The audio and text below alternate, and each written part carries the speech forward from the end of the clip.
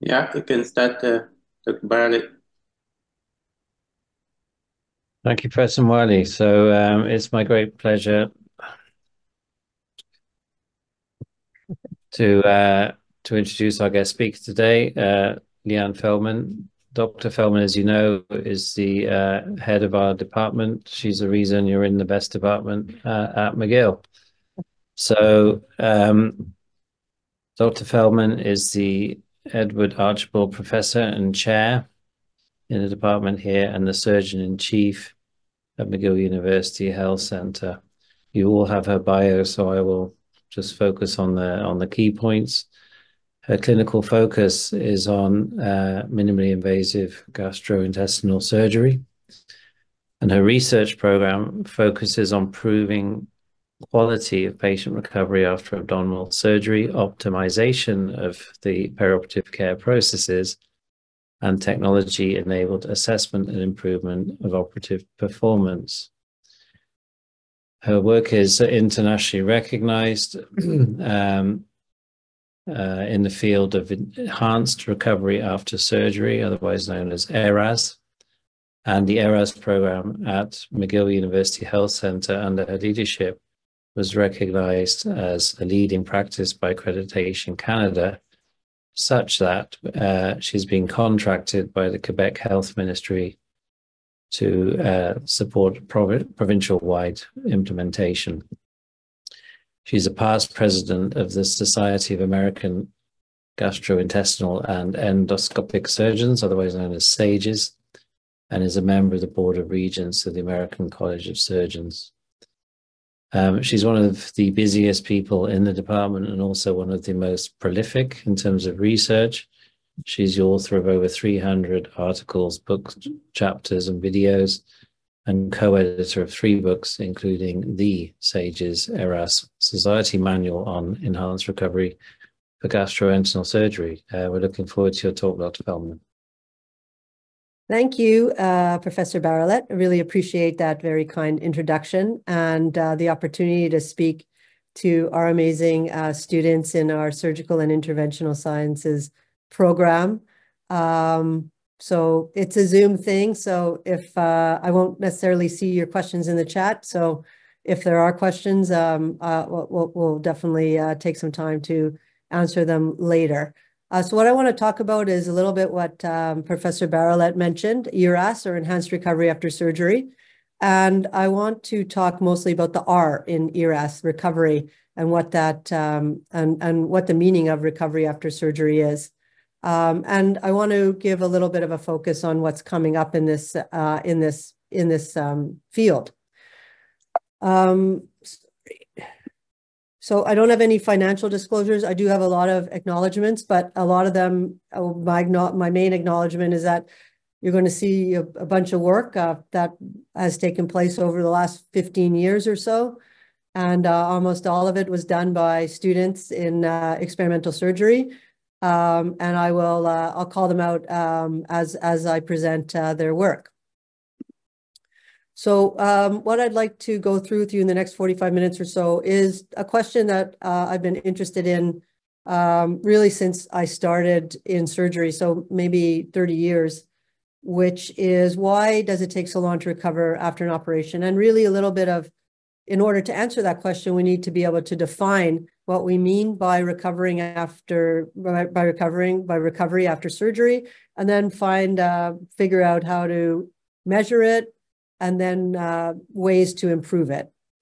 The idea of the improving patient recovery is really at the center of the work in what's called ERAS, or Enhanced Recovery After Surgery programs, and I'll explain what those are because it's pretty simple. They're clinical care pathways, as I'll explain, but really it's, to me, a culture change in the way that we organize how we deliver surgery to patients. And I hope I will explain that a little bit. And I'll explain how we got started at our hospital and some of our results. And then I want to finish off with a little bit of what's on the horizon. So ERAS 2.0, 3.0, maybe, I don't know what number we're on now, but some of the areas where I think that we're working on a little bit more now and where there's some interest and excitement. So that's what I'm going to try to cover. So, big pictures of big, nasty operations has to be the first slide in most, presentations about surgery. So hopefully that doesn't, maybe wakes you up a bit after lunch, or hopefully doesn't interfere with your lunch, but you're all, in the Department of Surgery. So, that's, those are the pictures. But basically, these are pictures of surgery that are big operations that are used to treat patients with gastric and esophageal cancer. And, that's a pretty invasive, traumatic type of intervention. But for many diseases, like for cancer, surgery provides the biggest chance for a cure and the opportunity to provide durable results for many types of diseases. But there's a cost to surgery. And the cost has to do with the metabolic response to surgery. So any trauma, and surgery included, induces a metabolic or a stress response, which is mediated by these afferent sensory nerves and cytokines that are generated from the site of injury. And the net effect of this stress response is increased secretion of catabolic hormones, including cortisol, ADH, catecholamines. And the point of that is to provide food substrates from the catabolism of carbohydrate, fat, and protein, and to maintain plasma volume. And you could see how that would probably be an evolutionary advantage for an injured animal who has to kind of crawl to the back of the cave and catabolize its own tissues. But whether we need this anymore in the kind of trauma that we're talking about is a question we can discuss. But what's important to understand is that the extent to which the stress response and this metabolic response is evoked parallels the degree of tissue injury. So a little bit of tissue injury, not so much response, and a lot of tissue injury, a big response. And insulin resistance is the hallmark of the stress response. And that's why it's been called the diabetes the diabetes of injury. And this and hyperglycemia, both hyperglycemia and insulin resistance. There is from increased glucose production from glycogenolysis and gluconeogenesis.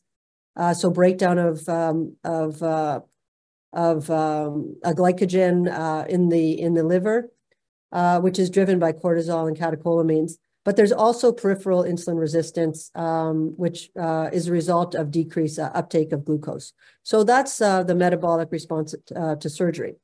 So surgeons, see the impact of this metabolic response every day. And if you ask surgeons, when we've asked surgeons, what do you consider most important in patient recovery after surgery?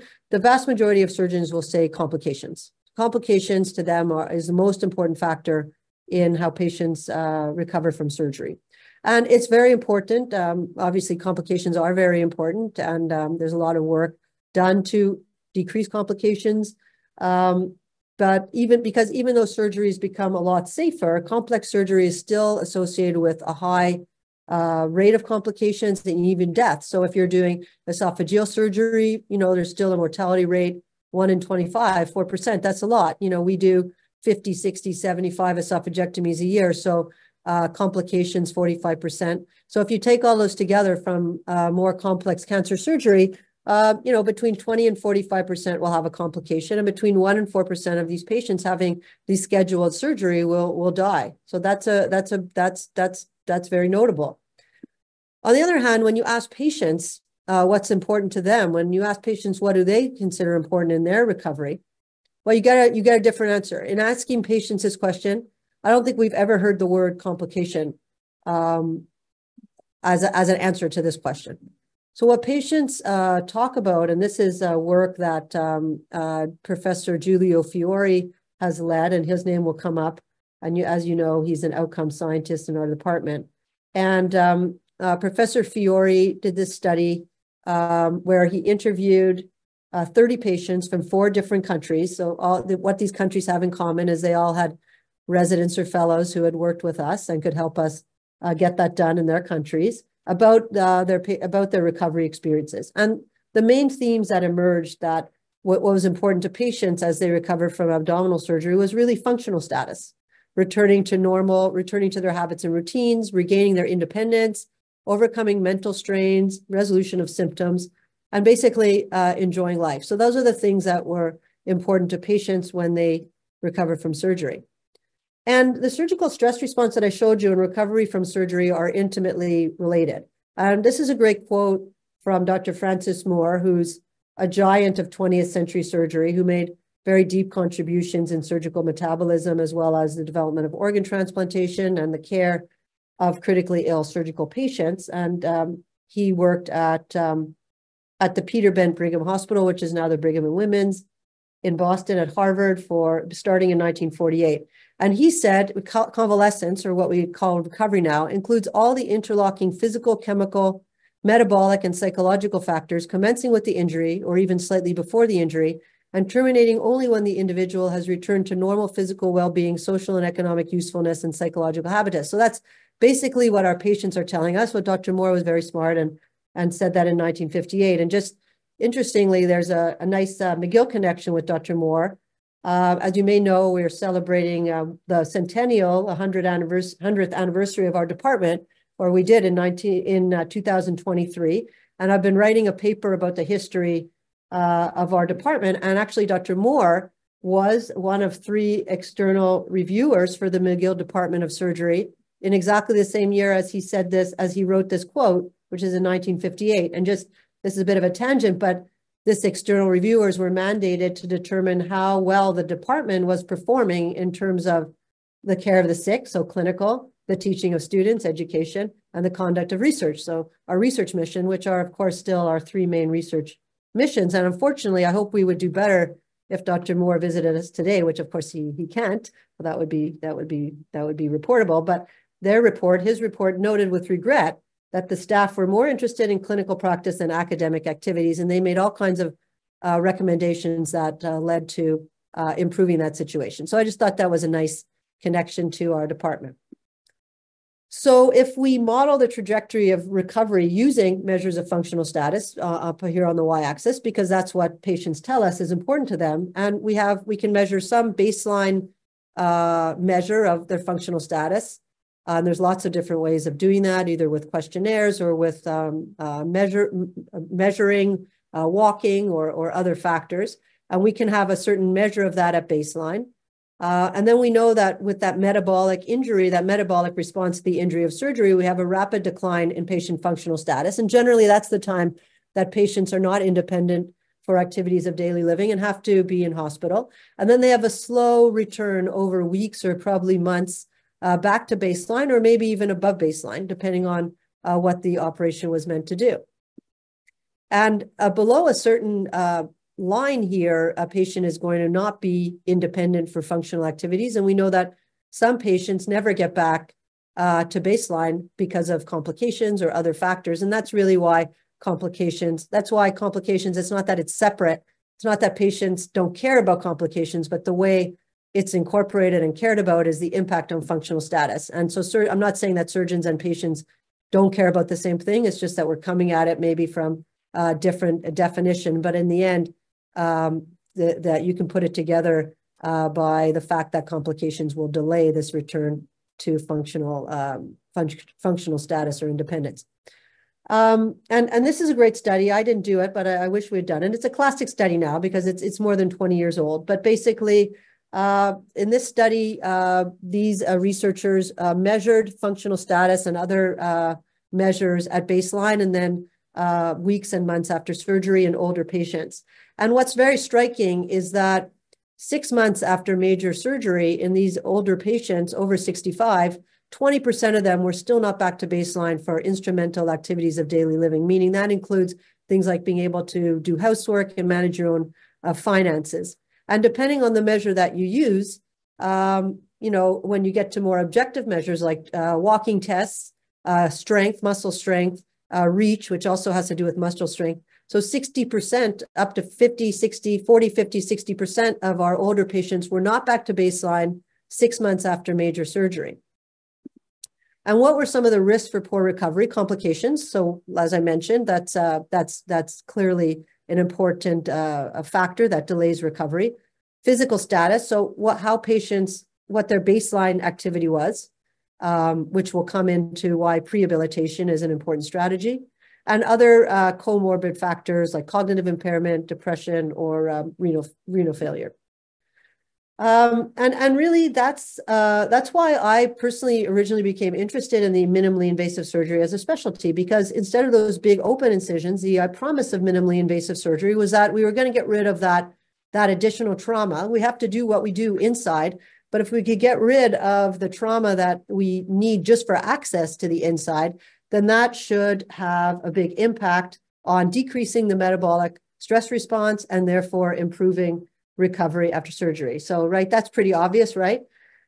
So this is why science is important. So this is what we thought as clinicians. But so very early on, we did a very simple study, which was we asked how long it takes to recover after an elective gallbladder operation, elective laparoscopic cholecystectomy. That's an operation that we were do as day surgery. So the patient comes in, they have an hour procedure, and they're back in their house, at 3 p.m. So they spend about 3 hours in the hospital. So pretty common, and we would consider not minor surgery, but certainly not major surgery. And I don't know if there's clinicians in the room who do lap chole, but when I talk to surgeons about this and you ask surgeons how long they tell their patients it's going to take to recover after this kind of operation, generally people will say about a week. But when we went ahead and measured it, we found using a self-reported physical activity, so it gives you an estimate of kilocalories per kilogram per week that a patient is expending on their physical activities. We found that a month after the surgery, only less than 50% of patients were actually recovered to their baseline activity levels. Of course, that's different. It doesn't take long to recover back to very low intensity activities. If you're doing nothing, you're still doing nothing after the surgery. So that's not, but if you're doing more higher intensity activities, even at a month, so if you're doing gym or sports, you were not, our patients at least, were not back to baseline even a month after surgery. So that was a little bit of a surprise.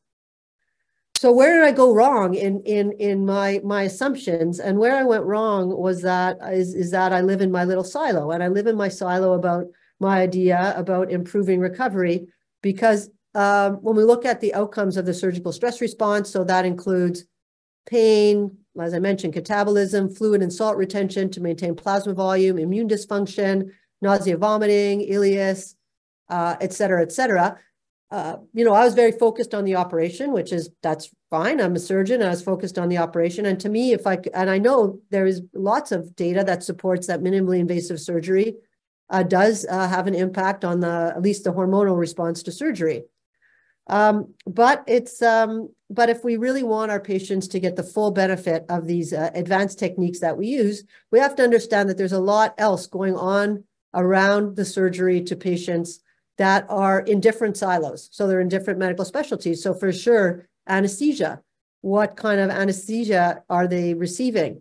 Were they receiving neural blockade to block that afferent response from the site of injury, either using nerve blocks or other techniques? Thoracic epidural at the time was also of a significant interest in preemptively blocking the metabolic response. So what's going on around anesthesia? What's going on around pharmacologic interventions that can be used? So again, multimodal analgesia, using techniques to avoid opioids, preventing nausea and vomiting before it even starts, using steroids, systemic local anesthetics, and then other more investigational techniques.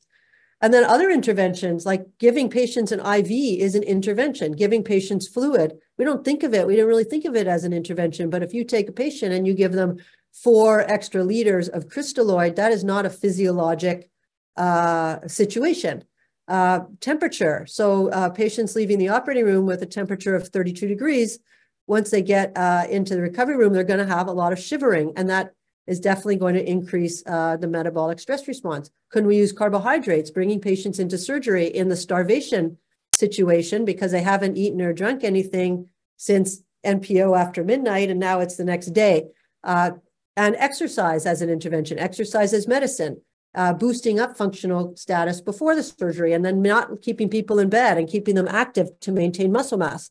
So where I went wrong was that most of these things are outside of the traditional purview of the surgeon. They're not under my control, like how I perform the operation is. So how can I pull this all together as a surgeon, or how can we pull this all together to get the best results for our patients? And the issue isn't that there isn't enough evidence. The issue isn't evidence. There's a lot of evidence about best practices around perioperative care and even guidelines. So these are a list of the ERAS, Enhanced Recovery After Surgery Society, that puts together these guidelines for optimal perioperative care. And there's at least 20 different elements that go into a patient having surgery. So all of those little tiny elements of perioperative care go into this complex intervention. And, you know, they make strong recommendations about optimal, how these things should be delivered and what we should be doing, you know, in terms of pain, in terms of fluid, in terms of temperature, in terms of the surgery itself, and so forth. These are strong recommendations, meaning they're backed up by randomized trials. And several challenge traditions. So they tell us we should start doing things, but a lot of them say we should stop doing things. There are some things we do out of dogma and tradition in surgery and medicine that are based on dogma and tradition, and they have low value, and I'll define that to you in a minute. So they're low value interventions. And sometimes we have an implementation problem, as I'll show you. So getting new evidence into practice has been estimated to take 17 years between a trial and it being implemented in practice. But we also have a de-implementation problem. So getting things out of practice that have been in there for a long time, if there's supporting evidence that it's no longer useful, how do we get that out of practice? And as I showed you, there's multiple stakeholders. So how do we put it all together and get it into practice? Now, this is the good news. The good news is that quality problems occur not because of a failure of goodwill. We all want the best for our patients, not necessarily because of knowledge. We might know what the guidelines say. And maybe not even because of us trying. We're trying pretty hard, and it may not even be because of resources. But a lot of it is because of problems in the way we organize things. And that's good news, because we can do better. We can organize it better. So that's where ERAS comes in. And ERAS is basically the implementation of patient-focused. So we want to look at things that are going to have an impact on the patient, and we want to reorganize our care around the patient rather than around the medical specialist. So the patient being the ping pong ball that goes from specialty to specialty. Let's organize care around the patient having a specific kind of common operation that we do. Standardized, meaning all of us at our hospital agree that this is going to be our way that we deliver care for this patient in general. Evidence-based, so it's based on evidence. There's some guidelines. It's interdisciplinary, so we're bringing all those strands together. And they give us guidelines. A guidelines is a guideline. It doesn't mean it's, there may be reasons why you didn't do it, but this gives you a guideline, and then you're the doctor and you have to decide if it's best for your patient. These integrate all the multiple interventions starting in the preoperative, so before the surgery, intraoperative, and postoperative care. They're listed here, and I've touched on a bunch of them. So using, multimodal analgesia, avoiding drains and tubes that are not useful, prevention of nausea and vomiting, etc. Early mobilization. So those are some of the things in the postoperative, preoperative, educating patients so they understand what's going to happen to them. We're avoiding long fasting periods. We're giving clear fluids up to 2 hours before the surgery, sometimes using carbohydrate loading. We're questioning when we use a bowel preparation, and of course, all the surgical site infection prophylaxis that we do. And in the operating room, we try to use minimally invasive surgery, and we give those prophylaxis or prevention of nausea and vomiting. We think about how we're going to keep the patient warm, et cetera. So we bring all those together into a single guideline, a single pathway. And we know, and I'm going to show you some of this data from our own staff, that implementation of these programs reduce postoperative complications, reduce length of stay. But even though the length of stay has come down so much, we're not just having people come back to hospital. So what's the issue? So if anybody reads the newspaper, you know that we have an aging population who are sicker than they were before. We also have better surgery, so it makes surgery part of treatment for more and more patients. So we have more demand, but access to surgery is not improving because of limited resources. Right now, our big problem is people. And so we have to really optimize what we do to optimize the resources that we do have and operate on as many people as we can. I want to tell you about the concept of value. So this is an important concept that was put forward by Michael Porter from the Harvard Business School. So this is value can be defined as health outcomes achieved that matter to patients relative to the cost of achieving those outcomes. So to improve value, it's very simple. You either improve outcomes without raising costs, or you lower costs without compromising outcomes.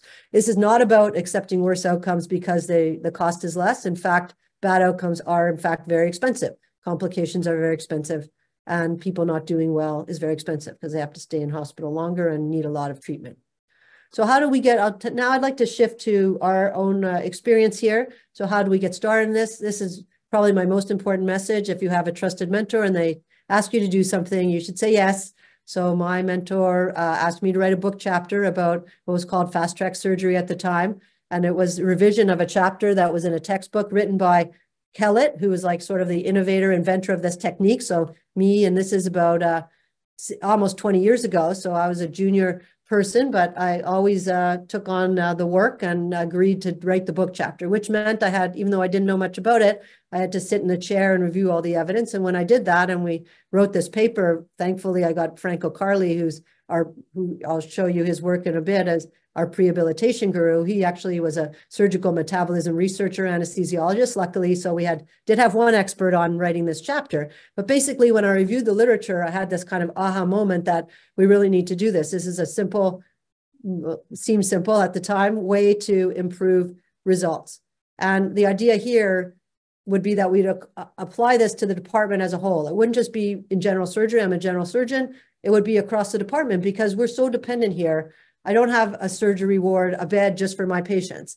If I succeed in this and we send all our general surgery patients home, then there'll just be a lot of orthopedic patients in the hospital, not to pick on orthopedics, but we still have that now. But anyways, the fact is we're very dependent. So we have to do it as a department. And really what this led to was a culture change. It may shock you, but if as a surgeon, I never sat down with an anesthesiologist and nursing in a meeting to discuss in general how we were going to deliver care for around a particular kind of operation. Of course, we had conversations about a particular patient, but as a general team, as an institution, how we were going to put all those strands together. And this actually made us do that. So we put together the steering committee with all the different multidisciplinary strands. So nutrition, physio, nursing, surgery, anesthesia, et cetera. We get everybody in the room and we create these standard order sets, patient education materials, as I'll show you in a minute. And then we had the steering committee, and then we worked with each expert. So each clinical lead in surgery, anesthesia, and nursing, who really who that's their thing. That's what they do. So I can't tell a spine surgeon, I'm not an expert. I don't know how to do spine surgery. So we need their expertise, their interpretation of the guidelines to know what we're going to implement.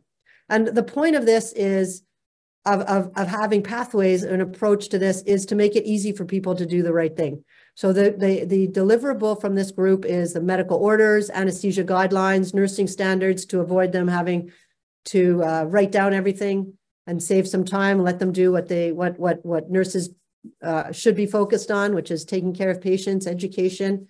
Patient education is a huge part of this because we're really need patients to be engaged in these pathways. As we're really reducing their length of stay in the hospital, they need to be very engaged in their recovery. We have to navigate a very significant bureaucracy at our hospital. So multiple committees that were involved. How do we get through this?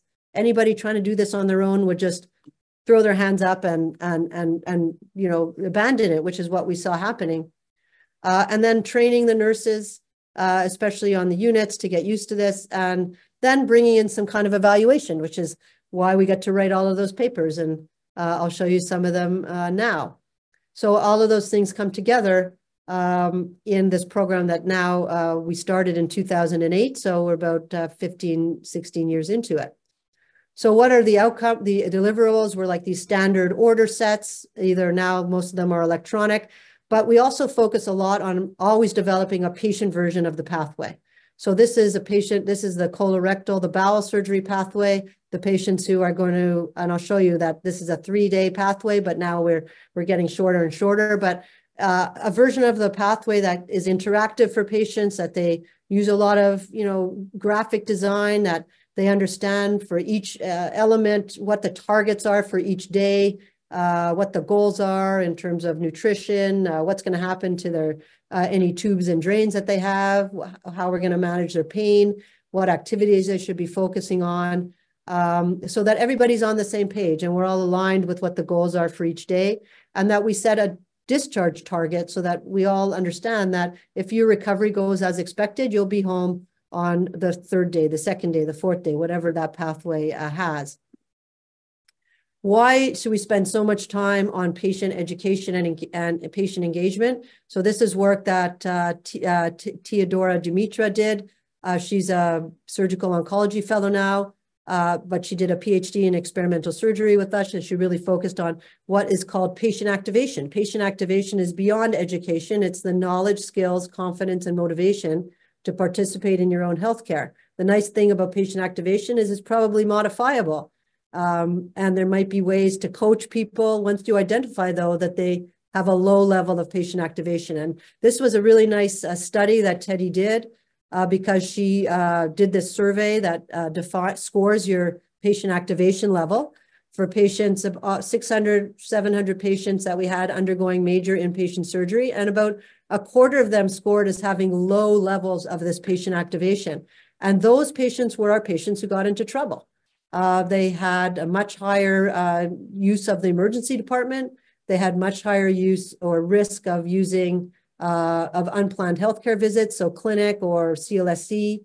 But they didn't get readmitted more. So it meant that they were seeking healthcare issues for their healthcare issues, but potentially were things that could be dealt with in another avenue, not in the emergency room, because they didn't have something so bad that they needed to be admitted. So this was a really nice study. And also those patients had more complications and a longer length of stay.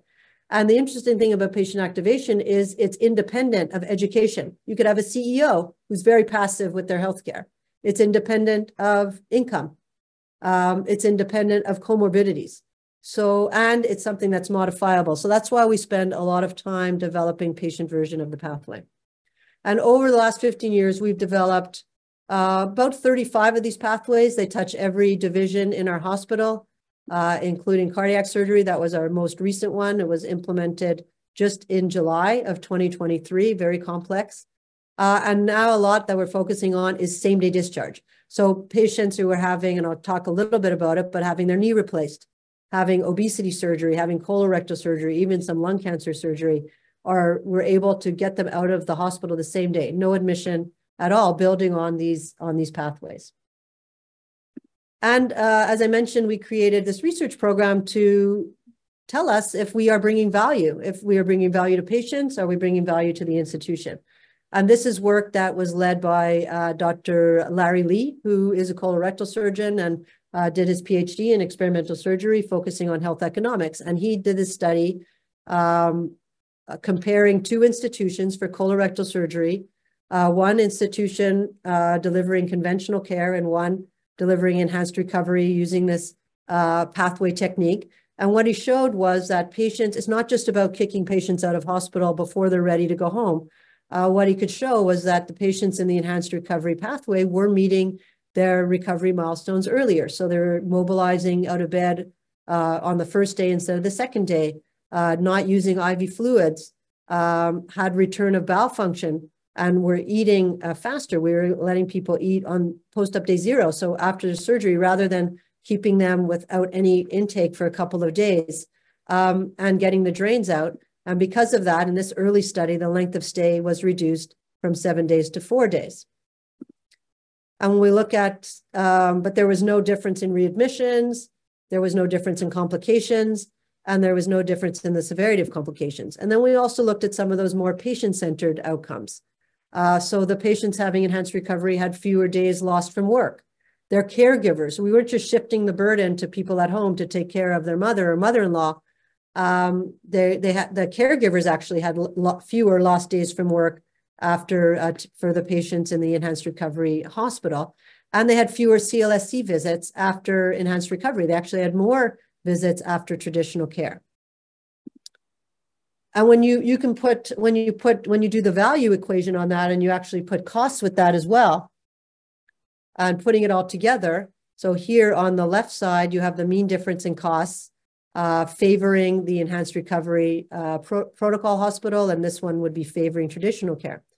So you can see that from the different health lenses, so for cost effectiveness lenses, there was institutional cost savings for the enhanced recovery program, but that wasn't statistically significant. Healthcare system costs, so that includes CLSC visits, outpatient visits, and physician remuneration.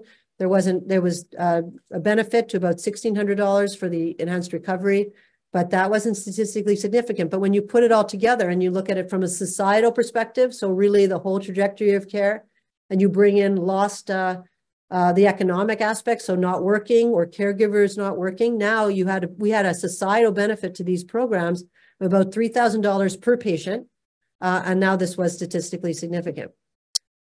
When we look, where are these savings coming from? This is another study that looked at esophagectomy, or esophagectomy with an O, because this was in the British Journal of Surgery, and they spell things funny. So this one is about the specific costs. Why was enhanced recovery program less expensive? Why were there cost savings? Well, there were cost savings in lab tests. There were cost savings in pharmacy tests. There was cost savings in imaging, and there were no difference in the OR, which makes sense.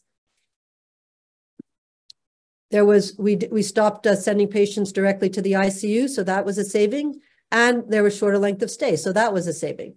And so really this is about, so if the ICU and those blood tests and those imaging tests and those lab tests weren't furthering the value, then that's about stopping to do things. That's about de-implementation. And the savings for this, just for this, were about $2,600 per patient. And if we do, you can do the math, if we do 75 of these a year, well, that's very helpful to supporting the program, and that's where we talk about value. This kind of pattern we've seen no matter what procedures we looked at. So the pattern of decreasing length of stay that we saw in colon, esophagectomy, lung resection, prostatectomy, hepatectomy. Either no difference in complications, so we weren't increasing complications, and in some cases there were fewer complications. And no difference in readmissions. And that's why it results in lower costs, and that's been a consistent pattern no matter how you look at it. The question is, okay, so is this scalable, or is this something just magic that we can do? This is a project that Professor Barrett mentioned that we did with the American College of Surgeons to implement this in 15 hospitals, and this is a much higher level of science. I won't go into the details, but basically we're able to compare hospitals that implemented this approach versus hospitals that didn't. And you could see that length of stay, there's secular trends to decreasing length of stay anyways, but there was a much bigger decrease in length of stay in the pilot hospitals. But also once you start having thousands of patients, you can see a decrease in complications. You didn't see that in the control hospitals, but we saw a significant decrease in morbidity in the hospitals implementing this care pathway approach. So that's a lot of blah, blah, blah, but how do the patients look? So this is just an example of a patient. So this is a patient at the Montreal General. This is the day after he's had the right half of his colon removed. You can see he looks pretty comfortable. And actually in the morning, he wasn't in his room because he went out on the mountain bird watching. So that's one of the nice things about the Montreal General, and this was the summer. So off he went. So this is a complex intervention. He had very good surgery. I won't get into the details, but very advanced techniques, difficult techniques. He had very good anesthesia. He had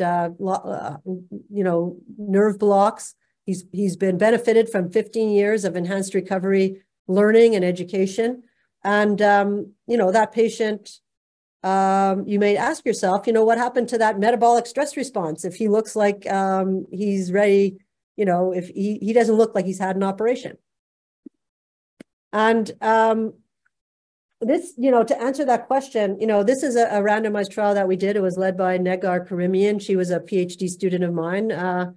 And this is the study that she did. She received a PhD in experimental surgery. So this is a randomized trial. We don't have to get into the details, but basically, this was about the impact of using carbohydrate drinks and what the impact would be on surgical stress as measured by insulin sensitivity. And basically, this was done using the gold standard way of measuring insulin resistance. And there was no difference between the simple carbohydrate and the complex carbohydrate drink. But what I want to bring home with this is that actually 3/4 of our patients had preserved insulin sensitivity, meaning 3/4 of the patients that we operated on for their colon surgery did not demonstrate a metabolic stress response, at least as measured by insulin sensitivity.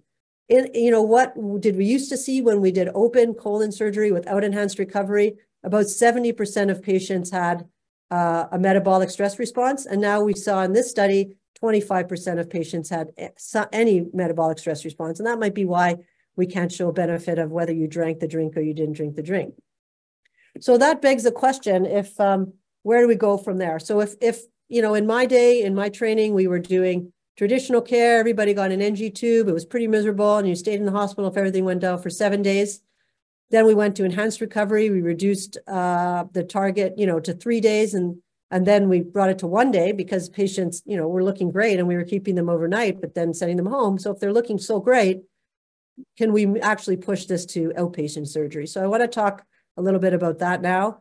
One of the adjuncts that we're using in trying to safely discharge patients from hospital is digital health, and the ability to monitor patients who are not don't have to stay in the hospital. So that's I think a big area of interest. And we know that even whether you're whether you're doing day surgery, just like I showed you with the lap chole, the majority of our recovery now is happening outside the hospital. So this again is work that Dr. Lee has really led, now that he's a surgeon scientist, and developing these same-day discharge pathways for colon surgery, and supported by some digital health applications. And we worked with industry to develop this app that included all of our patient education, all of our questionnaires, and also the ability for patients to communicate with the healthcare team in a HIPAA-compliant way, so that if there's trouble at home, then they can get in touch. And this is work that he recently presented and published. But basically, the bottom line is here, this is preliminary work. This was the first 115 patients recruited. This has started just before COVID. And what happened was in COVID, when there was no hospital beds and very poor access to surgery and people having cancer, they signed up. They wanted to do it. They wanted to have their cancer operation. So that was one thing that helped us with COVID. So this is but what we see now is that about 25% of our patients are eligible for this, because only about that eligible for this and are going through it. So about 50% of the patients met the criteria. You needed a smartphone. You needed to live within 50 kilometers of the hospital. You needed to be able to answer the questionnaires. And about half of those patients agreed to be enrolled in the study. So about 25% of our patients now. And of these initial 114 patients recruited, 85% of them were discharged successfully from the recovery room of those patients.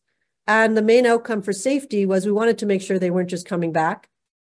And so we had about 5 of those patients came back to the emergency room within 72 hours. And that was our target, our definition of safety, because generally we were keeping patients for 72 hours in hospital. So 5% of them came back. So overall, it's something like 80% success rate of the same-day discharge pathway. And patients were satisfied with this approach. They didn't feel that they needed to stay in the hospital, at least 80% of them. 95% of them were satisfied with their recovery at home, and 80% were satisfied with how they communicated through the app. So very reassuring. What could be the next step in digital health? This is not our study, but this is a group at Harvard who are using wearables to basically just, what my smartwatch does and your smartwatch does, has an accelerometer. And what this showed was that patients who had a post-operative event, so a complication or a return to the operating room, had a completely different pattern of average activity in the 6 weeks after surgery. And so the question is, can we use that to predict eventually patients who are going to get into trouble based on their trajectory of those kinds of automated metrics? So something to work on for the future. We've developed now, the thing at the Montreal General is we have a lot of bed pressures. So there's a lot of incentive to develop these trajectories to get our patients operated on.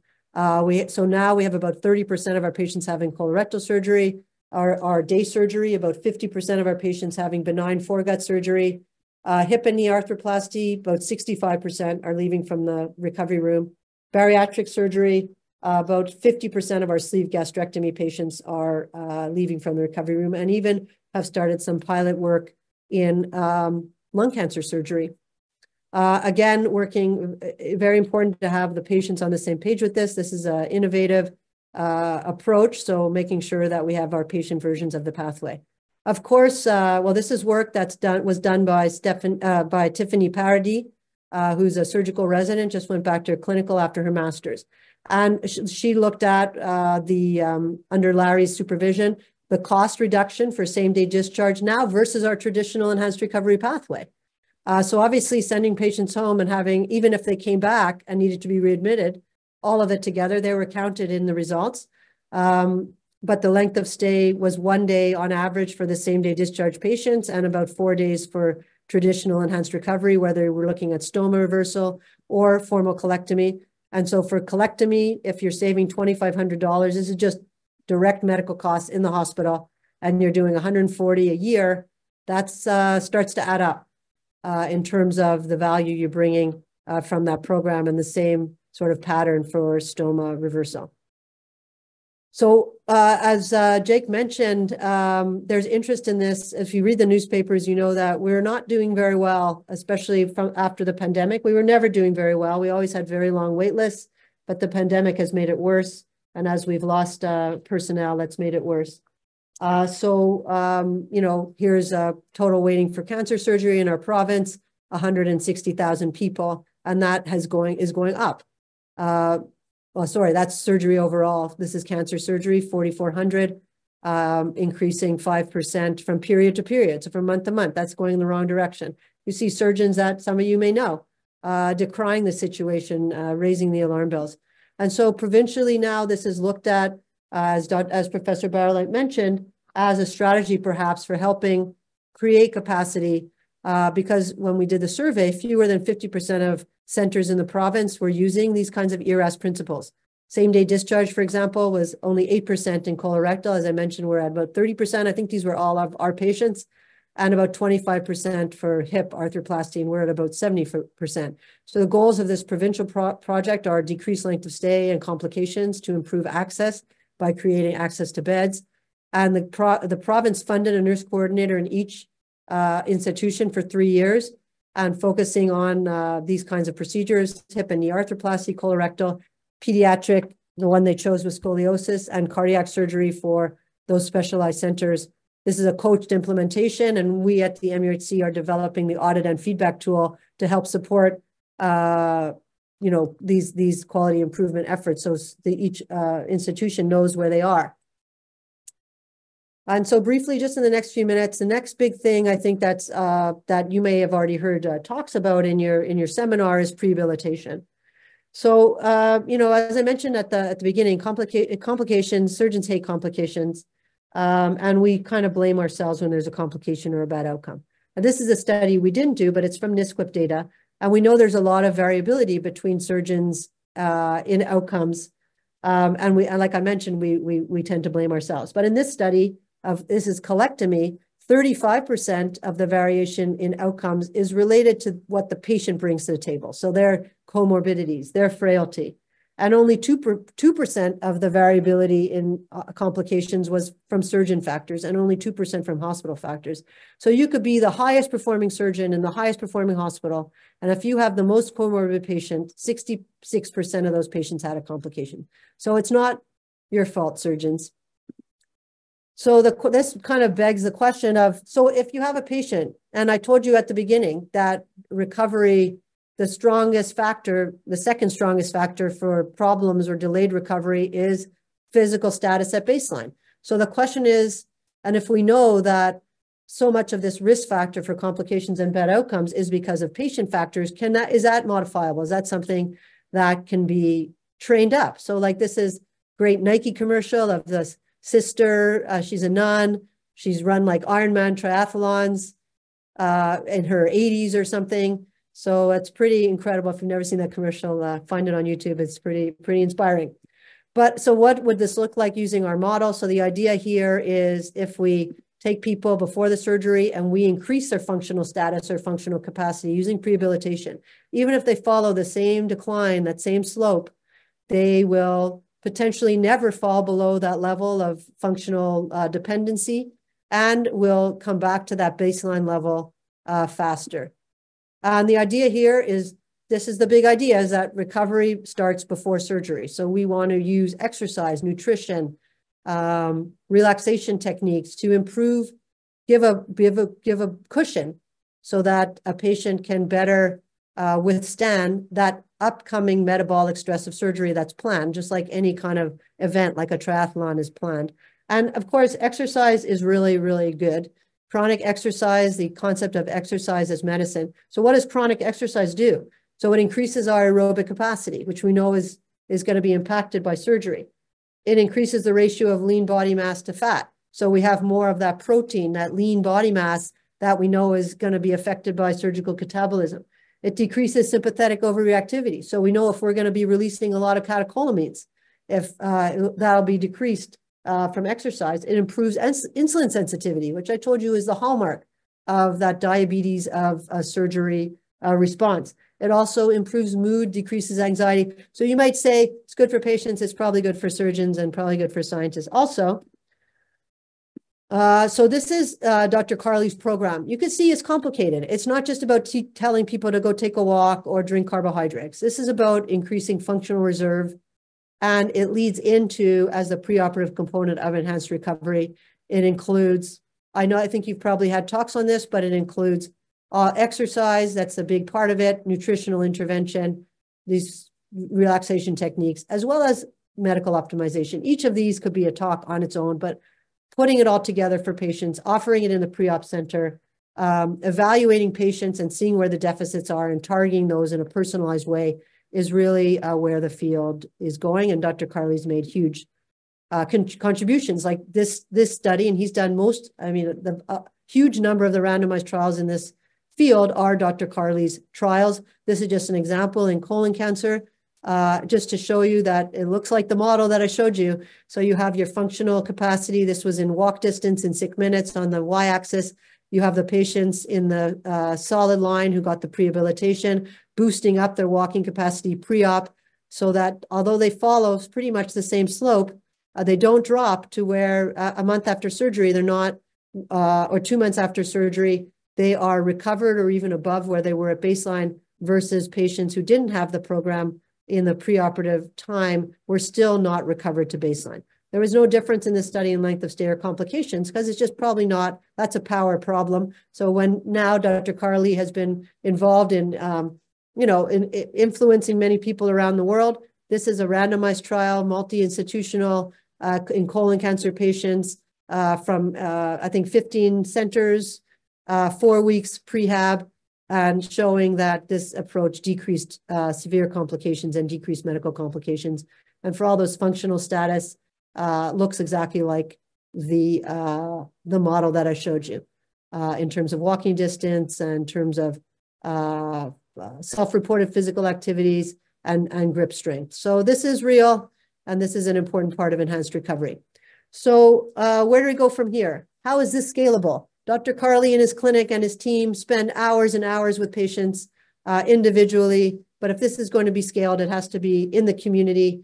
And again, this is where there's probably a huge opportunity for digital health applications that, again, link into our patient engagement and our patient activation, looking at performance measures, giving personalized coaching, maybe in an automated way, allowing for much better collaboration between the family doc in the community, or the kinesiologist or physio in the community, anesthesia, surgery, booking the patient to know when they're exactly optimized and ready for surgery, and being able to deliver those kind of behavioral change techniques that I mentioned that are probably going to be very important in patient activation, setting goals, just like we would train. If anybody uses Strava, if anybody looks at their data from their watch, then you know that this is highly motivating, and it's probably the way that it's going to be scaled in the community.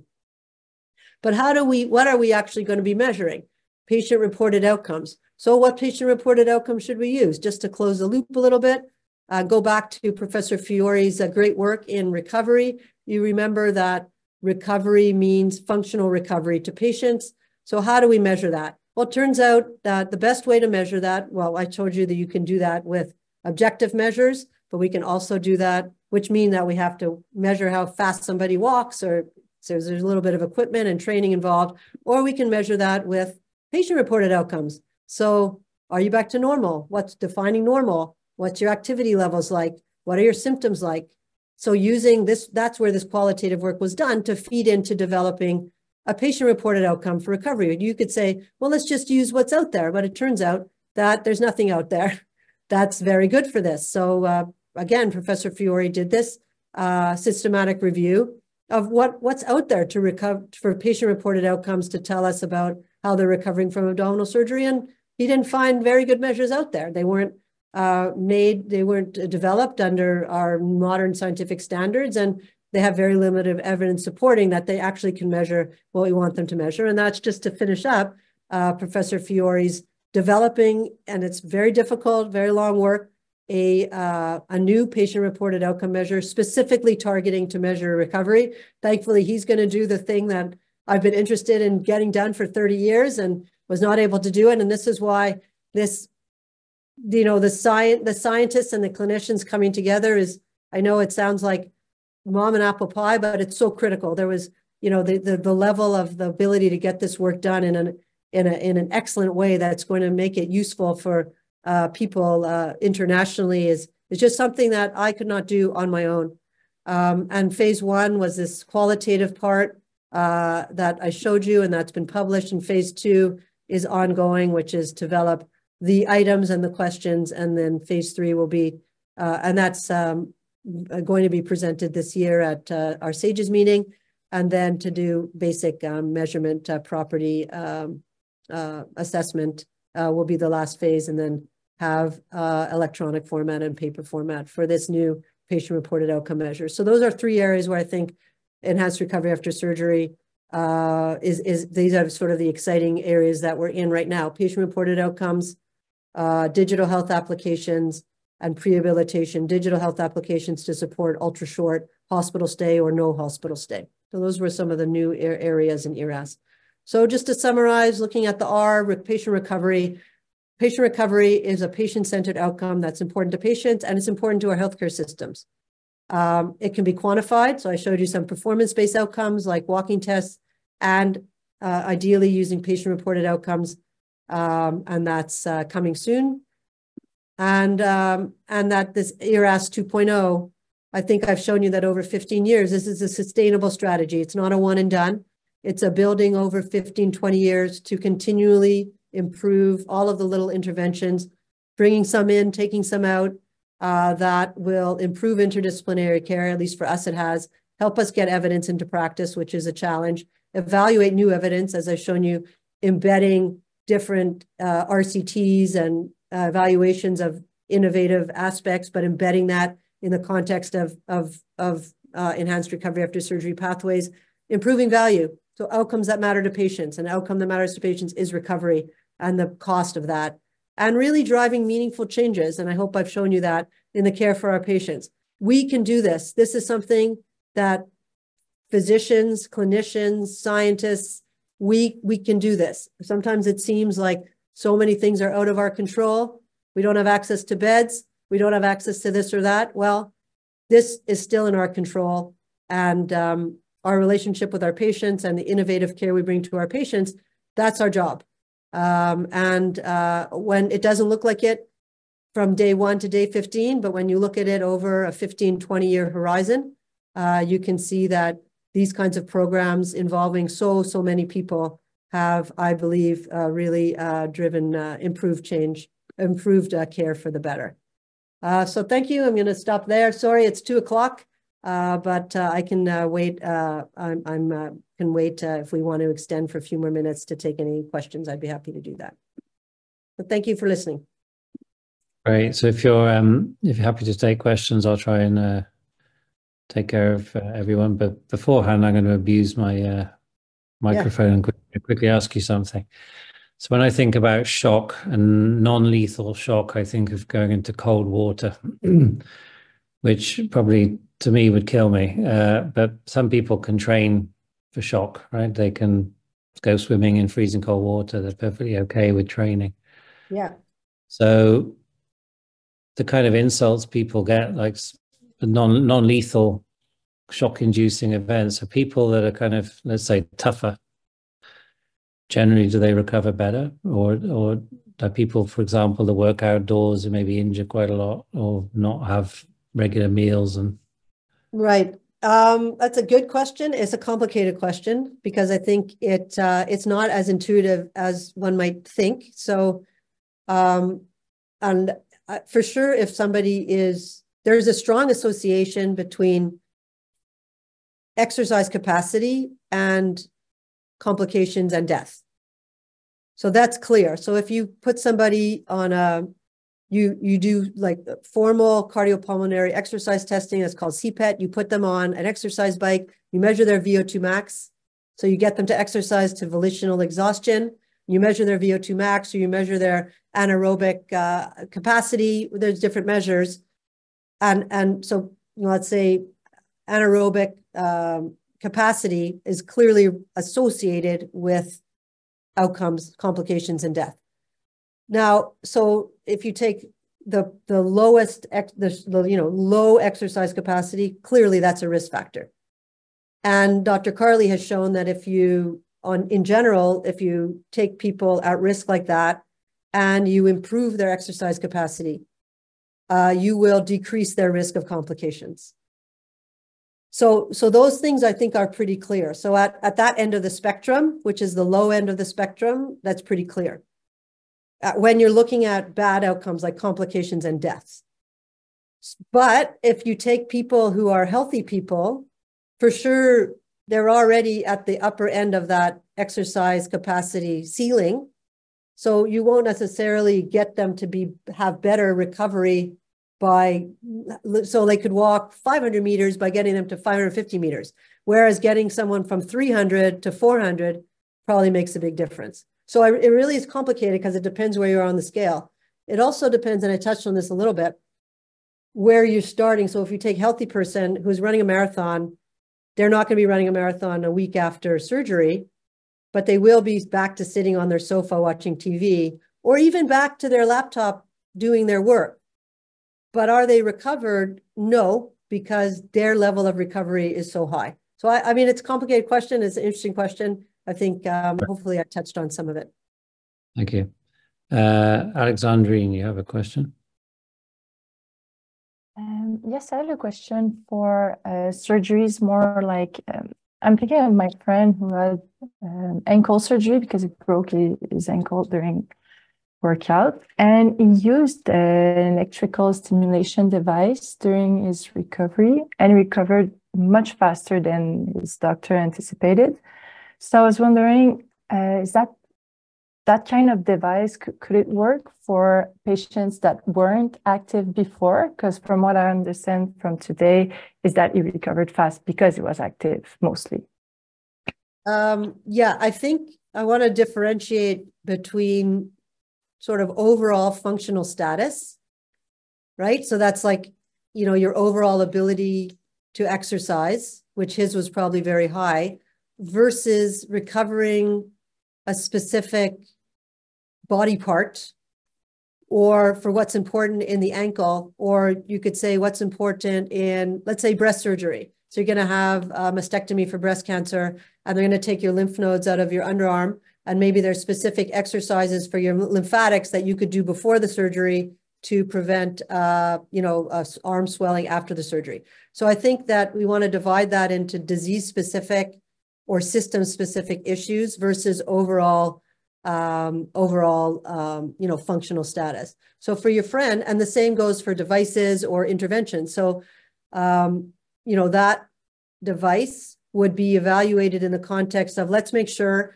that we were taking care of all those other pathway factors. So we're not just giving your friend lots of opioids after surgery, which makes them tired, makes them nauseous, which makes them constipated. So, so that you could see the benefit of maybe that, whatever that device was, that might bring additional value. So I don't know the specifics of that device, but again, if there's not going to be a magic bullet for, improving your overall exercise capacity before the surgery, and I would separate that from frailty, that's completely different. We have many non-frail, hardy, obese people who have very poor functional status. So I know I'm not exactly answering your question. I would say intuitively, it's better to go into surgery fit. But as I mentioned, it's the focus of the prehabilitation is on those patients at risk for pneumonia, heart attacks, things like that. Not so much of like how quickly you recover, from your ankle fracture. Question from Joshua. I guess you mentioned it at the beginning, but he's asking, what are the barriers to implementing ERAS? I guess it's pretty clear it is efficient, or is so why are we doing it? Why isn't everybody doing it? Well, first of all, everybody will say that they're doing it. So you don't know what people are doing until you measure it. So that's, when we did the surveys, as I mentioned, provincially, this is surveying nurses, not surveying surgeons, about what's happening at their center. Maybe 50% were using some of these things. It sounds like nothing, I understand that, but it's really a complete reorganization of the way we approach perioperative care. So before we did this, I would do my own thing as a surgeon. I'd write my own, I'd do the order, I'd understand the literature the way I understood it, or maybe I keep up with the literature, maybe I don't. And I write my own orders, and my friend writes his orders a little differently. I allow my patients to eat, he doesn't. I want my patients out of bed, he wants them resting. I want my IV out earlier, he wants it to stay in, vice versa, whatever. But each of those things has an evidence base, and there's also a lot of variability between the surgeons. So anybody here who trained in medicine, or if you're a resident, that some people will yell at you because you gave a certain medication, and some people will yell at you because you didn't give that medication. And you've got to figure out, it's like being in high school on day one, what your supervisor wants from you. So, but you have to think, like, maybe is there evidence to support one way or another? So this is bringing that together before the surgery, getting people around the table to have these discussions, having a literature review that we have a librarian do to bring us and a lot of things don't have any evidence behind it. And therefore, for those things, we'll discuss as a group what we want to do. So it's just very different than the way we practice, the way we have traditionally practiced. And I would say we're doing it in surgery. We're doing it here. Other places don't do it. People don't do it in medicine. If you come in with a heart attack, you're not necessarily going to have this kind of a care pathway, or diabetes management. Not to pick on anybody, and also like I said, as part of our provincial rollout, we are coaching the institutions for how to bring these teams together. We're giving them standard order sets that they can modify, but they're based on the literature. We're giving them an audit tool. So in real time, they can see, okay, are my patients coming to the OR still fasting after midnight or not? Are they getting multimodal analgesia? Yes, no. So setting this up and then giving them a dashboard, which also is a fair bit of work to conceptualize and harder than I thought it was going to be. But it is, that's what has to happen. So the coaching, the data. So it sounds like nothing, but it's really a difference in the way that we have practiced traditionally. Thanks. So a question from Razan. I think I know the answer. Do you have meetings with anesthesiologists at McGill hospitals in each major operation to have a common plan for implementation? So yes, each of these pathways was developed by having a meeting, or 10 or 100 or how many it takes, sitting around a table and creating those orders together. Because what happens in the operating room, what happens before the operation affects what happens after the operation. So if the patient's puking because they got a lot of opioids, I'm simplifying, a lot of opioids and a lot of fluids, and we didn't give them prophylaxis, then I can't feed them right after the surgery. I can't get their IV out. Then they get some ileus, and then we're done. We can't send them home from the PACU, or they're going to stay for a week and have complications. So each of these elements has downstream. So that's Yes, so anesthesia, nursing, physio, nutrition. We did it a lot more formally in the first, I would say, 10 years. Let's say we do a lot by Zoom now and by, emails, but the same concept is there. The day of the surgery is a whole other thing. Of course, we use a surgical safety checklist to go through specific issues for a specific patient on that day. Surgery and nursing, yeah. I was asking for your thoughts on prophylactic administration of antibiotics prior to GI procedures for high-risk patients. Surgery, gastrointestinal surgery, bowel resection. Yeah, all those patients get IV antibiotics. There's been more controversy about if you're going to give a bowel prep. This went back and forth. If you're using a mechanical bowel prep, if they should get oral antibiotics at the same time, I would say the state of the evidence right now is that strongly to say that they should. If you're going to use a mechanical bowel prep, patients should get oral antibiotics as well at the same time. I think Faxon had a question too. Sorry? I think Faxon has a question. Yeah. Yeah, I was going to end on Faxon, but anyway, go on. Okay, sorry. So thank you very much, Dr. Feldman. That's a wonderful presentation. This is clearly a paradigm shift, and it's great. So one of the questions that come up is, are there then policies that need to change to support the widespread adoption of ERAS protocols? What are the policies that need to change? So are there policies that need to change in order to support the ERAS protocols? Because this is clearly all good and it's going the right direction. The other question I wanted to ask is, how adaptable are these ERAS protocols to various types of surgeries? Yeah. I'll start with that one. Very, very. I mean, it's a framework. So we've created over 35 of these. They touch on every division, every kind of operation, from the most simple, so outpatient hernia surgery, to the most complex, cardiac, esophagectomy, cystectomy, head and neck resections with flaps, ICU, no ICU, anywhere from 0 length of stay to 7-day length of stay. So very adaptable. It's really like making sure that the pathway includes some of the higher level evidence. So they have to have something about patient education, something about nutrition, something about how you do the surgery, something about opioid sparing, something about nerve blocks or analgesia, something about mobilization of patients. So, all of those, let's say 10, 15 categories, and you have to address. So it's really more of a framework. So definitely adaptable to basically anything, not just procedures. It's very adaptable procedures because you know the date that it's happening. So that's helpful in surgery. The policies that need to change, I don't know that it's, well, you could do it by policy. I prefer the carrot to the stick, probably, just in terms of effectiveness, because again, if it takes 17 years to get evidence into practice, then whatever we're doing now, and I didn't give you any good example, but let's say fasting guidelines, MPO after midnight. Everybody mostly probably knows that you're supposed to be fasting before surgery, right? I mean, it's like in the zeitgeist. But guidelines going back to the 1990s from anesthesia societies show that it's safe to continue clear fluids up to 2 hours before general anesthesia. But nobody was doing that. So until we had enhanced recovery after surgery pathways that allowed us to bring the groups together and figure out how we were going to do it. So it's not so much about having guidelines or even policies. I think it's about supporting teams to make it easy for them to do it.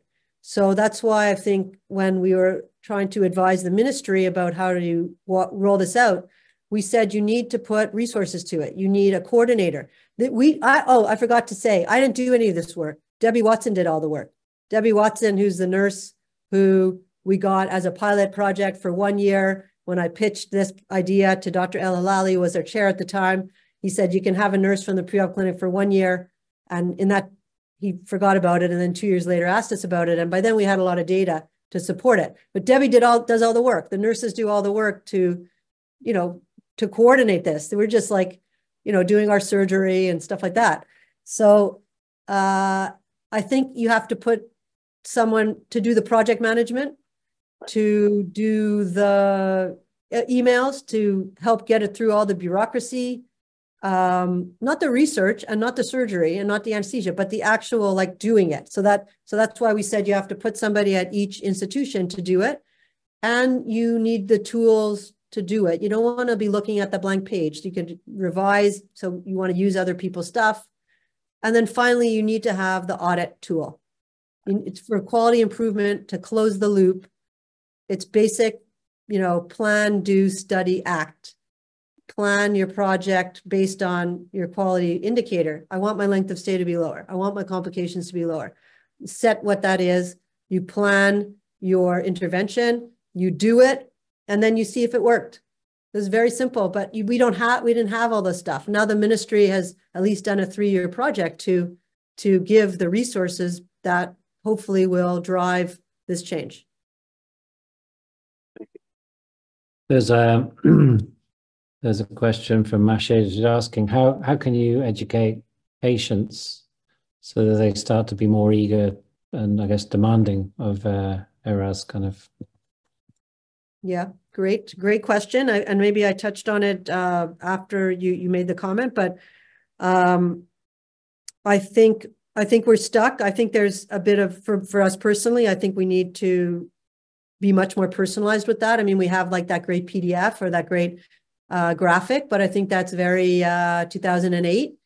And I think developing stuff that's going to be much more targeted, more interactive. So we did get, Larry got a nice contract from the government again to develop more widely his app, but it's more than an app. It's a patient platform.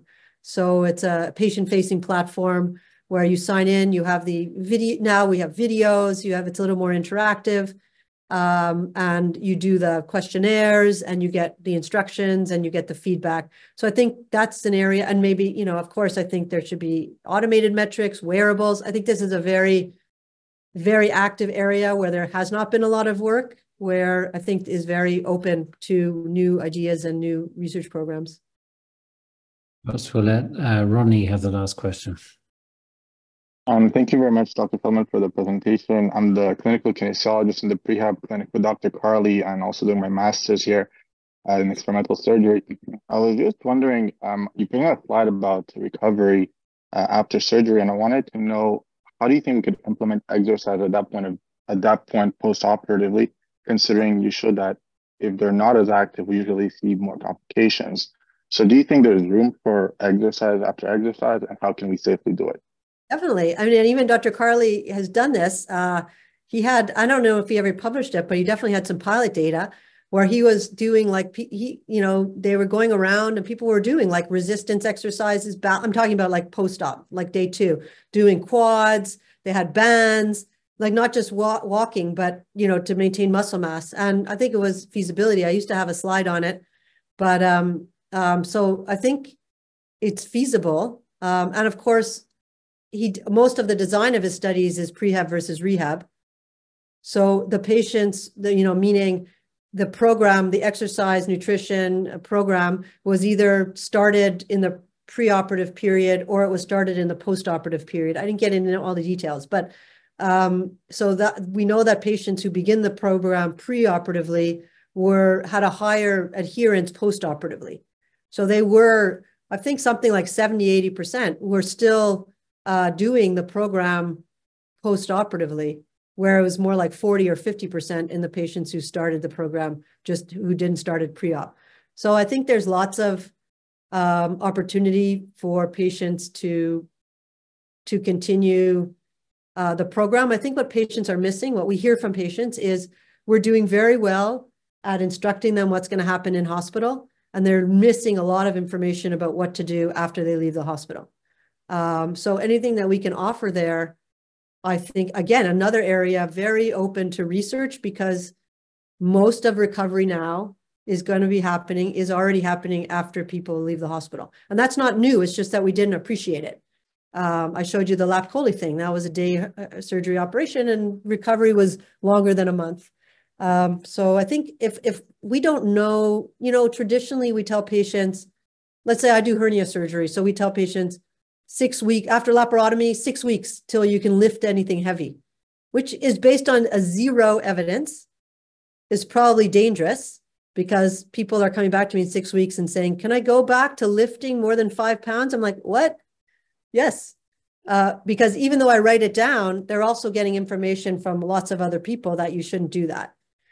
So anything we could contribute, even systematic review to start with about safe amount of physical activity after surgery, I think would be very, very helpful because we're giving people wrong information. Again, de-implementation of dogma is a very useful strategy. Yeah. Thank you. So it sounds like patient education would definitely be a point to touch upon in postoperative care. Patient education, but we don't, what are we basing it on? Oh yeah, of course, systemic review followed by patient education. Yeah. Yeah. Great, thank you very much. And very stimulating question period and a great talk. Thank you so much. Thank you. Great. Yeah, thank you very much, everyone. And thank you, Dr. Feldman, for that wonderful presentation. And have a wonderful day, everyone. Thank you. You too. Thank you very much. Thank you, Jason. Thanks. Bye. Thank you.